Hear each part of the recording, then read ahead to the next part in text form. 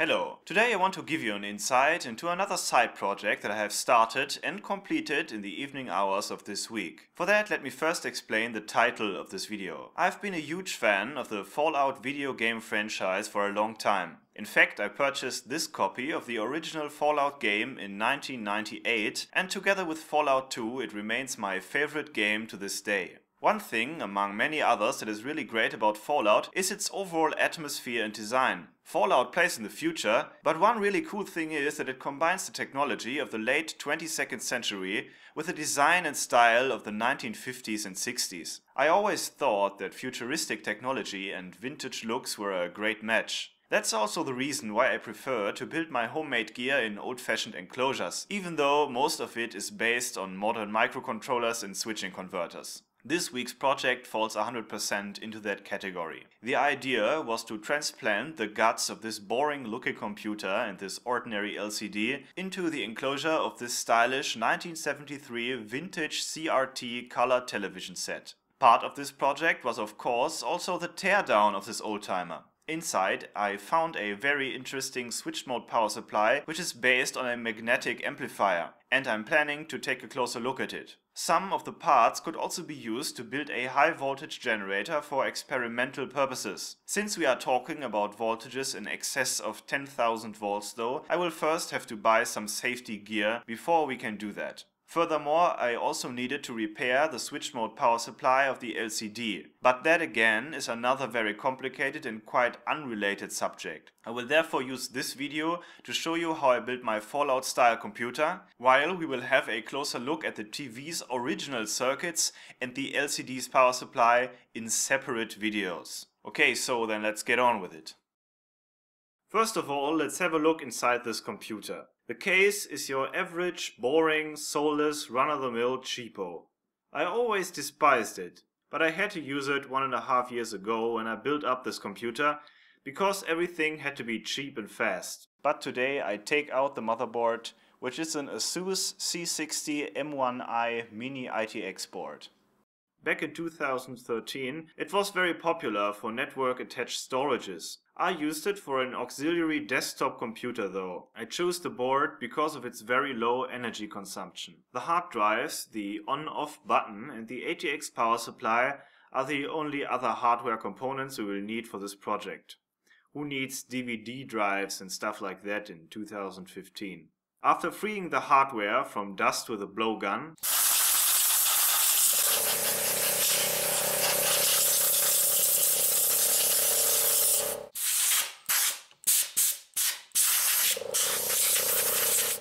we can now proceed by tearing down the old TV set. It is a Sanyo CTP4201, built in Japan in 1973, but obviously produced for the German market, as can be seen by the German labels on the front panel. I will make things short here and spare you the details, since this teardown will be covered in a video of its own. After removing the back panel, we get a glance on some 1970s discrete electronics goodness.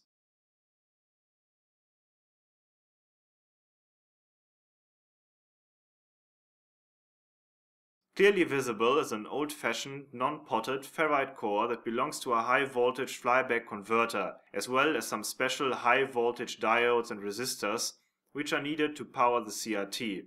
Next, we remove the entire metal chassis that carries nearly all of the electronics. That entire unit is then disassembled in order to free the metal frame that will later carry the motherboard, the ATX power supply and the hard disk drive. The parts of the frame are then cleaned with some soapy water. After that, the frame is put together again. In the meanwhile, the CRT, together with the deflection coils and the convergence unit, are removed from the plastic enclosure of the TV set. With the CRT removed, I can now show you that this LCD of an ordinary PC monitor, picked up from the trash, fits well into the old opening. But since there is still some free space around the panel, a wooden frame has first to be built.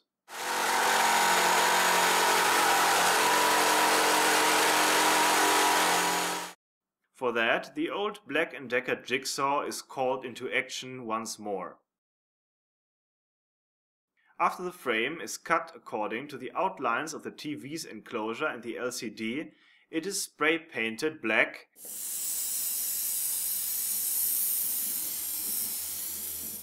and put in front of the radiator in order to dry. Some time later, the LCD itself is cleaned. Then its aluminium frame is slightly roughened with some sandpaper. Mounting adhesive is then applied, and the painted and dried wooden frame is glued into place.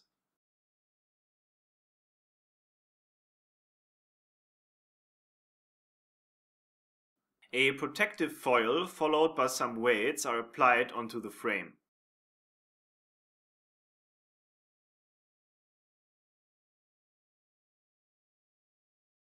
After 1 day, the glue has hardened.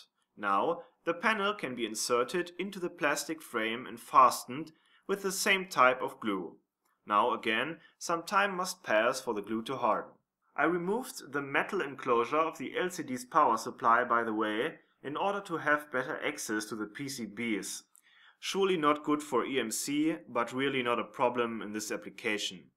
In the meanwhile, it is time to install the hardware components of the computer on the metal frame from inside the TV. For that, an aluminium back panel must be made. As a base, I reused this aluminium sheet salvaged from another old PC monitor.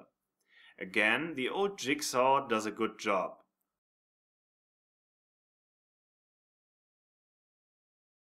Before the ATX power supply can be mounted on that panel though, I first have to lead the line and the neutral out of its enclosure in order to power both the LCD and the computer from just one power cord. I also remove some redundant wires like a power connector for a floppy drive. With some more mounting holes drilled, the ATX power supply as well as an aluminium angle plate are mounted to the panel, and some more custom metal parts are needed in order to hold the mini ITX board into place. With that being done, the hard drive is installed. The second hard drive we saw before will not be reused in this machine. With the new back panel bolted to the old metal frame,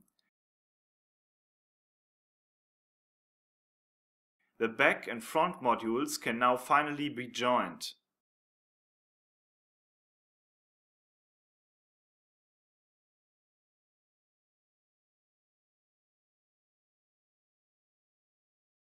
In order to reuse the old main switch of the TV, I first remove some old wires. After that, I connect the motherboard to the switch. In order to turn on the computer, the switch must be pulled out and pushed in again. Later I reuse the other old switch as a reset button in the same way. This little PCB is required to adjust the screen settings of the LCD. Maybe it could be possible to install it somewhere on the front, but for now I am mounted inside the enclosure. With the two halves joined, all that remains is to cut a hole in the back of the plastic cover in order to make the metal back panel accessible.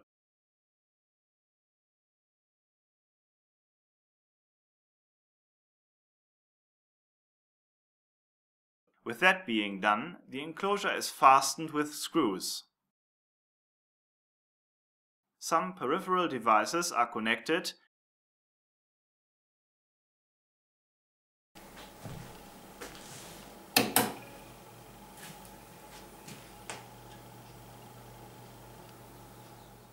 and tada! The Fallout style computer is ready for operation. So I hope you liked this little idea. Maybe some of you are interested in doing something similar. But no matter what, I hope to see you soon.